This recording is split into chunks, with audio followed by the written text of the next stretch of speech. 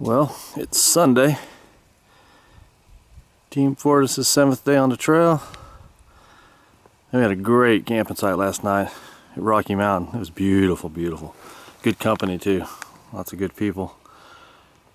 And we're just making our way down to Dix Creek Gap, although that's about 16 miles away.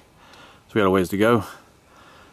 Patty's just working her way down this little slippery, it's kind of wet, little rocky area. Not bad. But her knees are holding in there. She's hanging tough. Willow, she's doing great.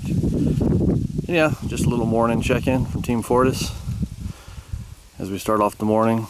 Looking for water because we're a little short on water right now. There was no water at the campsite, but there is some 4 or 5 miles down the trail here. So we'll pick up some water and head on. Hope everybody's having a wonderful day. I know we are. All right, Team Fortis out.